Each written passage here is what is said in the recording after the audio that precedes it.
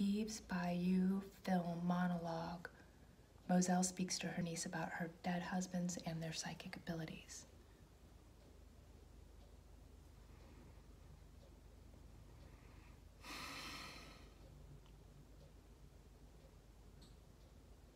I loved them all.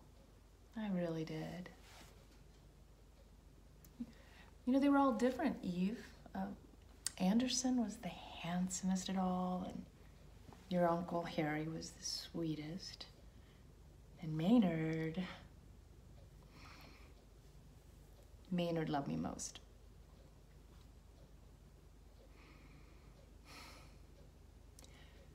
You know, when I was your age, before I started the counseling, I could look at a stranger, a complete stranger, and I could see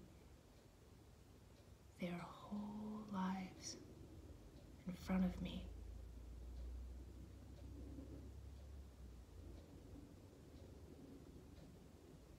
When it came to my own husbands, I couldn't see a thing.